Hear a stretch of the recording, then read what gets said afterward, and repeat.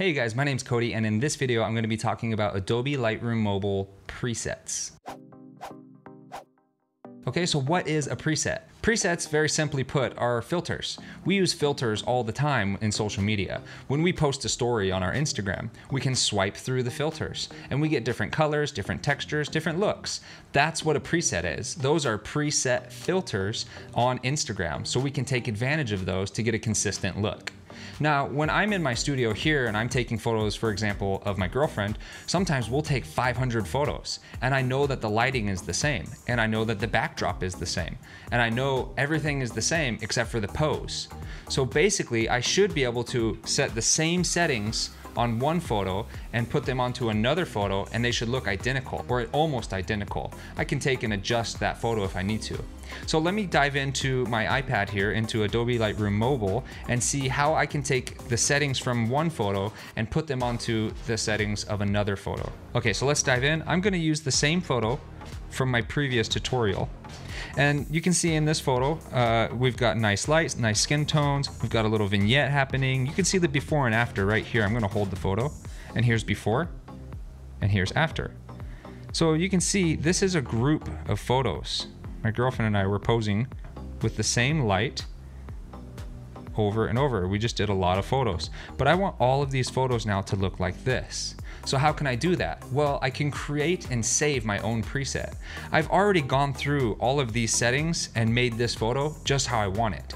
Now I want this photo to match these other photos. Well, I want those other photos to match this photo. Okay, so let's dive in and see how I can save these settings and use them as a preset to change those other photos. Okay, so here we go. I'm gonna dive in using the settings on the top right here. I'm gonna create a preset. And now I'm just gonna double check and make sure, oh, I want that on. I'm gonna double check and make sure I have all of these that I changed. I have the details, the effects. Oh, I definitely want the color, but I think the color is selected here. Just to double check, let's make sure that the color is selected. Okay, so it looks like I've got everything selected, and I'm gonna name this preset. And let's name this Fun Studio Sesh. So that's what this preset is gonna be named. Okay, so all I have to do is hit the check mark up here. Okay, Fun Studio Sesh, okay? And now I have a preset made under my user presets under Fun Studio Sesh. So now I can go over to these other photos. How about this one? And I'm gonna click my presets. The preset tab is right here on the right side. I'm gonna open the presets and I'm gonna click this Fun Studio Sesh. That's the one that we just created. And look at that. I have the image matching the previous image. This is perfect. So now I can just hit OK.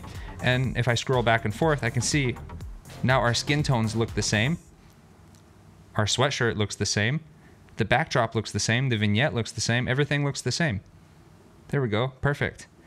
Now this works especially well when you're in a studio setting and the light isn't changing. If you're outdoors and the sun is changing every 20 minutes or so, you're gonna have a lot of varying effects here. But if you know that you're in, for example, a scenario that you're taking a similar photo a lot of the times, for example, say you're doing your morning selfie makeup routine and you take a selfie in the same window or using the same light every morning, but the only thing that changes is your makeup, well then a preset is perfect for you because you already know the texture and the color that you want your skin and you already know the lighting that you're using. So that's where a preset is really helpful and it's gonna speed up batch editing and similar light editing. In this scenario, it's gonna work almost perfect because I know that all of the lighting in this setup was the same. So I can go here and change all of these photos. I'm gonna hit OK and you can see before and after. And now all three of these photos match perfectly.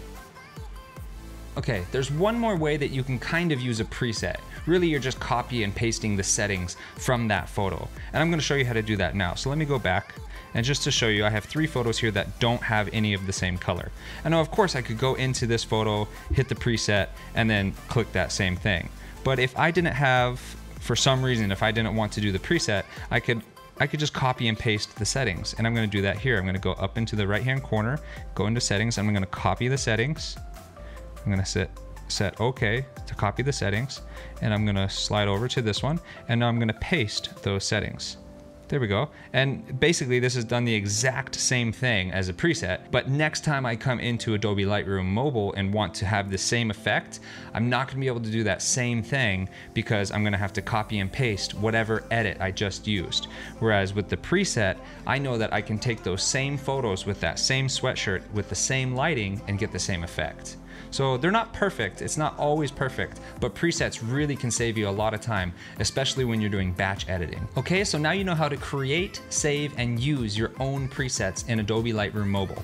I hope this video was helpful for you. I'll see you in the next video.